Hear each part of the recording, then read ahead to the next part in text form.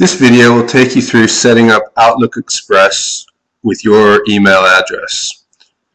To start with, of course, open Outlook Express. We'll set this up as an example using info@chiliwebsites.com as the email address we're going to set up.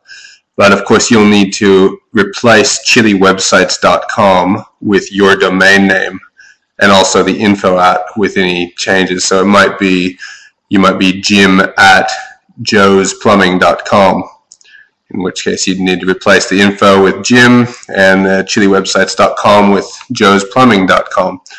So bear that in mind on each step. Firstly, go to Tools, then down to Accounts, click on Accounts, click on Add. Likely this will all be blank in here, but click on Add and then select Mail.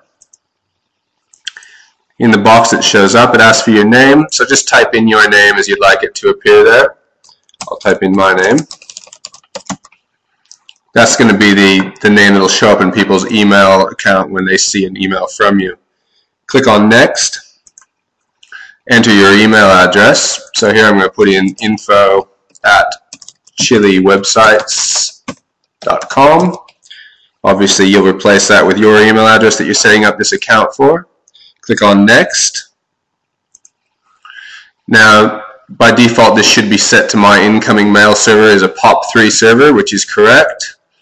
Put in mail.yourdomain.com. In my case, it's going to be mail.chiliwebsites.com. It may also be a .com.au if your website is joesplumbing.com.au, for example. Now, the outgoing mail server you're going to need to get from your ISP. That might be BigPond, it might be Optus or IINet in Australia, in America.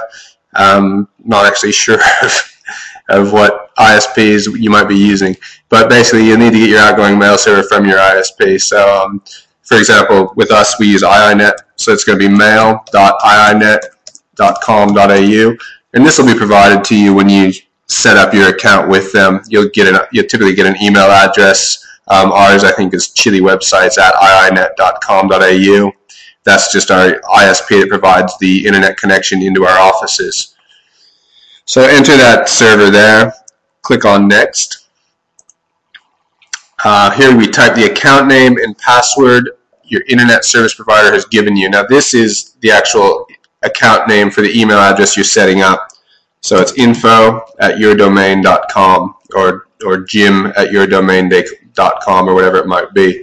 So in this case, it's info@chiliwebsites.com. And enter your password, which is the password either we provided with you or you provided to us to set up for your email account. I believe I got ours right, I'm not sure. And that's it. Click on, presumably you'll want to remember the password, so tick on that. And then click Next. It says you've successfully set it all up, so we click on Finish. Now, before we do finish, select the account you've just set up, which will be at the bottom if there was more than one already set up. So we just highlight that and then click on Properties. What that does, it just shows us everything about this account.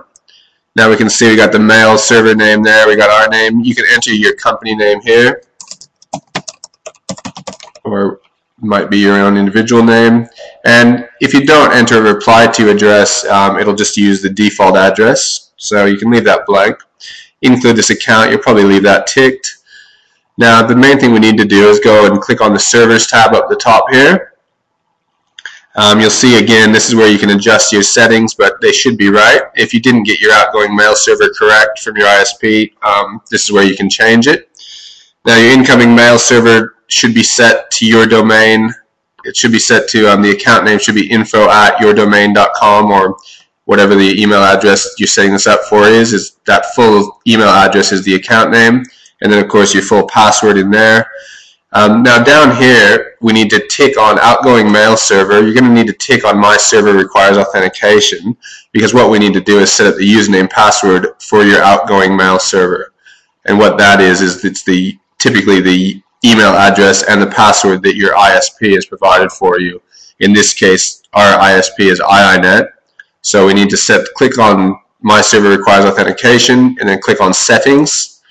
and it brings up this box, and we need to click on log on using, not this, we don't want to use the same settings as the incoming mail server. So here the account name in our case is chiliwebsites@iinet.com.au. It typically is the full email address. It may be something different with some ISPs. And then, of course, the password they provided us, which I believe I know. And again, we'll tell it to remember the password. We don't need secure password authentication. Typically, if your ISP specified it, you may, but it's very rare. So typically leave that unchecked, and we'll click on OK. And then we are finished. So now we just click on Apply, which will apply all those changes we just made. Click on OK. The account's set up in here. Now, if it's your first account, it'll be set to default. As you can see, this account is here. If it's not your first account and you want it to be your default account, you just highlight it and click on Set as Default over here. And then we're finished, so we just can go close, and you're done. Now you can send and receive email with Outlook Express.